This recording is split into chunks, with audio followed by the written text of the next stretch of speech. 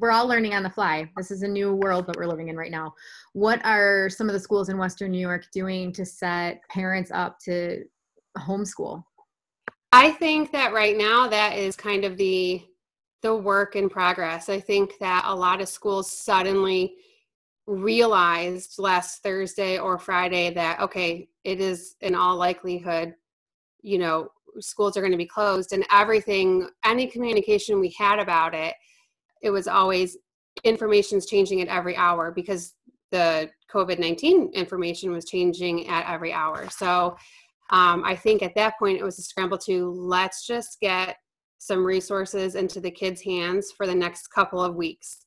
At that point, I think we were all under the impression that it would be, spring break's coming up, so maybe 2 weeks off or possibly 3 weeks off, and then some schools have that week off or 2 weeks off. And so as long as we can get kids some resources of something to do as just a simple review, get that in their hands for the next couple of weeks.